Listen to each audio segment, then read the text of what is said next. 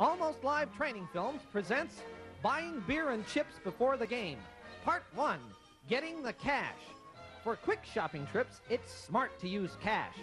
But watch out for other smart people. There's only so much cash in those machines. Get yours first.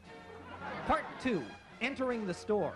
Forget those little baskets, they're too small. Get a cart. Test it out. Reject any with wobbly wheels.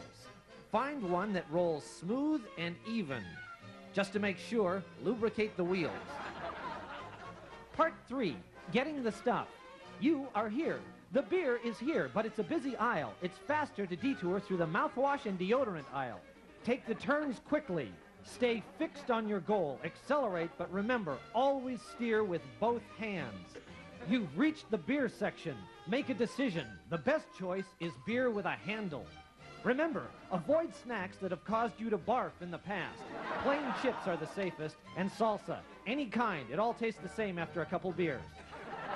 Part 4, the checkout.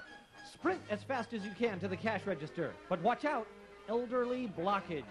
Jettison the cart for the final stretch. Always maintain forward movement.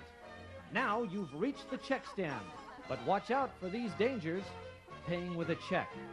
A 5-minute delay. Coupons. A 10-minute delay. Looks safe, but hold it. There's a purse. He's waiting for his wife.